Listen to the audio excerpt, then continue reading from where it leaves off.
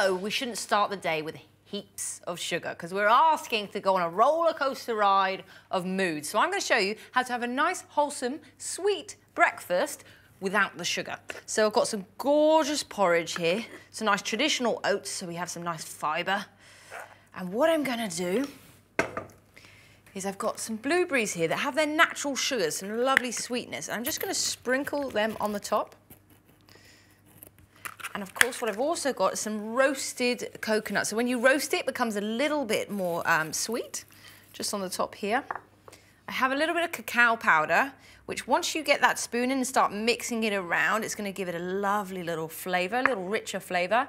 And I have a little bit of cinnamon as well. And the great thing about cinnamon, just a pinch for this, is it levels off our blood sugar levels, okay? It likes to keep us nice and calm. So what I'm going to do is just mix this one up and have a good taste. Perfect, gonna be full all day long, gorgeous.